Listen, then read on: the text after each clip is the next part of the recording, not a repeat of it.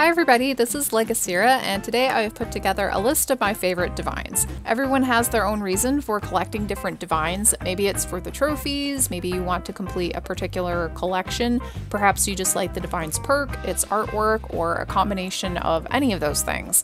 This list of my 10 favorite divines that I put together is based on both artwork and perk, or gift. While some of these may have better perks than others, if I like their design enough, then it makes up for the perk, or vice versa. So I wouldn't say that my list of favorites are in any particular order, but starting from the bottom, one of my favorites is the Celtic divine Howrse Luke.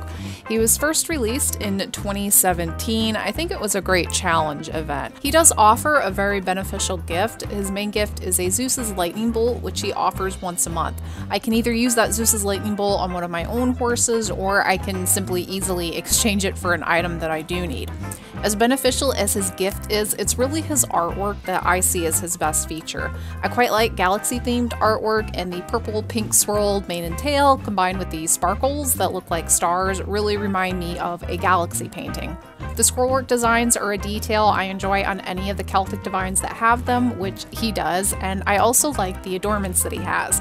The semi-transparent purple blanket flowing along his back, it just really brings his whole look together, and if we're basing divine prettiness on color scheme alone, I definitely think he's one of the prettiest divines.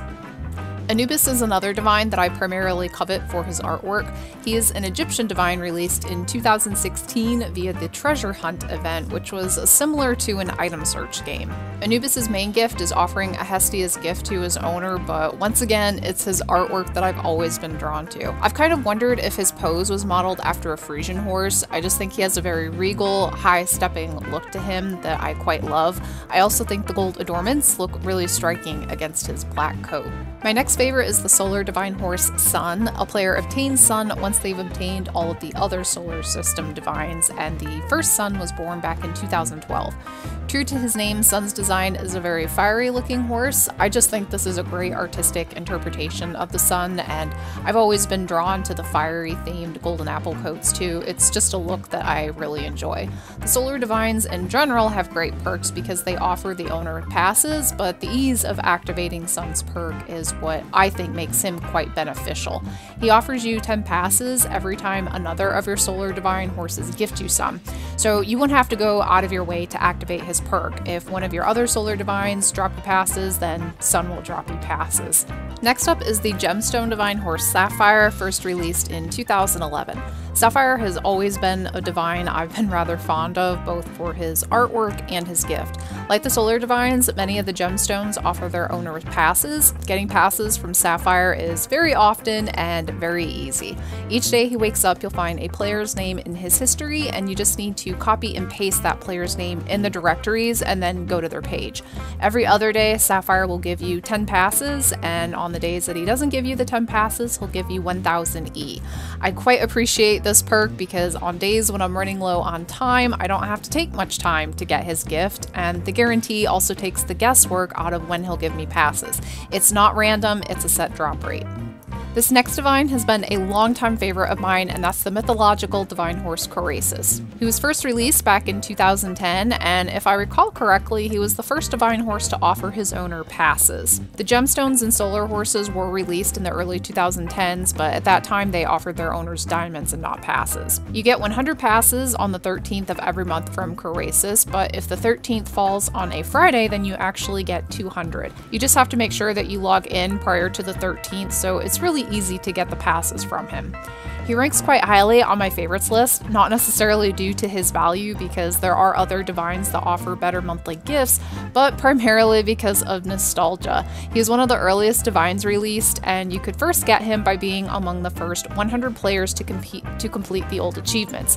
I actually didn't much care for the old achievements, but it was still quite fun to try and be one of the first to complete them in order to get a divine. We're getting into my top 5, and we now have a second solar divine Howrse Theo released in 2013. I love both Theo's artwork and his perk. He offers you 10 passes every day, provided you get second place in 2 competitions. He does require a bit more effort than a horse like Sapphire, but you do get the passes every day, so that kind of makes up for it. As for his design, I am a sucker for palominos. I know Io the moon is a yellowish color anyway, but I really do think that that translated quite well well to a divine horse coat. Io the Divine has a golden yellow coat with a flaxen mane and tail, so he really reminds me of a Palomino, and I just think that he's super pretty. And while we're at it, let's talk about yet another solar divine. Jupiter was released in 2012 in one of the first Pinatas event, and like Io, Jupiter offers 10 passes every day. I do think Jupiter's gift is easier to get because you need to win 2 competitions instead of placing second. Once you've got his skills high enough, you can pretty easily win whatever competitions that you enter him in. He's actually not my favorite in terms of looks though, I think because he just doesn't scream divine coat to me. Jupiter the planet has a reddish brown look, and to put that on a horse, it just sort of makes him look like a regular chestnut. The next divine is yet another longtime favorite, and that's Balios, released in 2011. Unlike most other divines, Balios has several different variations or coats. There's a Rainbow Balios, Nebula and Snowy Balios, a Solar and Drop Balios, and the Storm and Volcanic Balios. Out of all of these, I'd have to say that the Nebula and Storm Balios are my favorites. Nebula has that galaxy look that I love, and the Storm Balios is like electric fire. Not that that's a thing, but that's sort of what it looks like if that was a thing. Whenever I think of divines, I always think of Balios because he has a mystical divine-like look with both his colors and his pose. His gift is also quite valuable. If you're listed as his producer, he'll gift you with the Nyx pack on the 19th of each month, provided you logged in the previous day. The value of his gift combined with his art has just always kept him as one of my most favorite divines. Even when we keep getting more divines, Balios has always remained as one of my top favorites. This next horse isn't the typical divine that most players think of when they hear divines, but because she's listed as a divine breed, I'm going to include her in this list, and that horse is Gaia. Players know Gaia as the mother of all foundation horses, specifically as the mother of their first horse. So the Gaia that I think of and know is technically not the same Gaia that new players see now.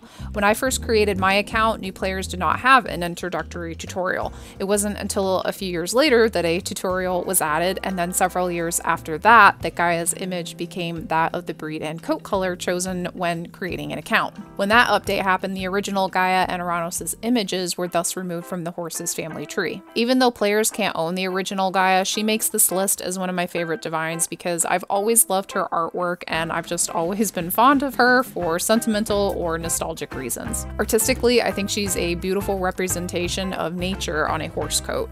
In particular, I quite like that her mane and tail are made up of leaves, and I really like her base coat color. It's a pretty golden color, sort of like a light red dun, and it just really makes the green leaves on her coat stand out. If you'd like to take a look at Gaia or view her stats, you can actually find her in Ao's breeding farm because Ao does still own the original Gaia, or you can also look her up in the directories, but then you have to sift through all of the other regular horses that are named Gaia. And now for the final divine on my list of favorite divines. If I had to pick just one favorite divine based on artwork and perk, I would hands down say it's Jade. Jade is a gemstone divine released in a potions event in 2011.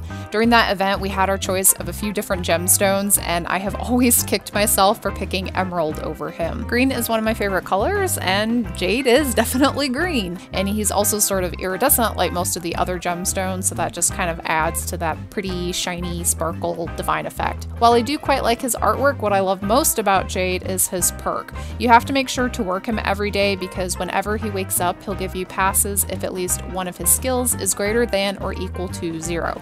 Depending how many of his skills fit that criteria, he'll give you passes in amounts of 10, 20, 50, 100, and I've heard he'll give you 200 passes as well. The most amount I've ever gotten from mine though is 100, and he's only done that twice. You can't manually increase his skills like you can with other divines, so he just offers those passes randomly. At least I've never detected a pattern with mine. However, he does drop passes more often than not. He'll usually drop me 10 passes a couple times a week, and then every once in a while I'll get 20 passes twice a week, so he's not a stingy divine like Gypsum. I absolutely love this divine. Without a doubt, his gift alone makes him my favorite divine. So that ends my list of my 10 favorite divines. There are a few others who narrowly missed hitting the list. I can't believe I didn't include Mars because he's always been one of my favorites since his release, but this was just a fun list to put together. If I were to judge the divines based on different criteria, such as just perk alone or maybe just artwork alone, the list would definitely be different. So does anyone else have any certain divines who have always been your favorites, or do you base your favorite divines on something other than their design or their perk? I hope you all enjoyed this list. Thank you for joining me today, and I hope to talk to you soon. Bye!